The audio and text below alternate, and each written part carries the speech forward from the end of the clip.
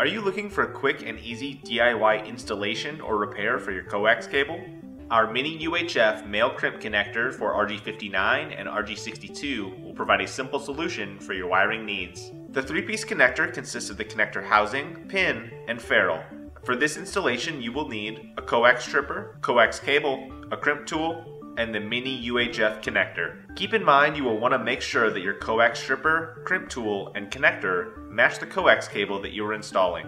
Start by inserting the ferrule over the outer jacket of the cable. Then, using your cable stripper, strip back the outer jacket and dielectric. The advantage of using a cable stripper is that it will strip back the jacket and dielectric at the same time. Pull back the braided shield and insert the pin onto the center conductor. Crimp the pin onto the center conductor and insert the connector housing over the cable.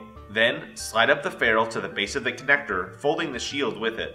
Crimp the ferrule onto the outer jacket to complete termination. Congratulations, you have successfully installed the Mini UHF connector. For all of your cable and connector needs, choose Show Me Cables.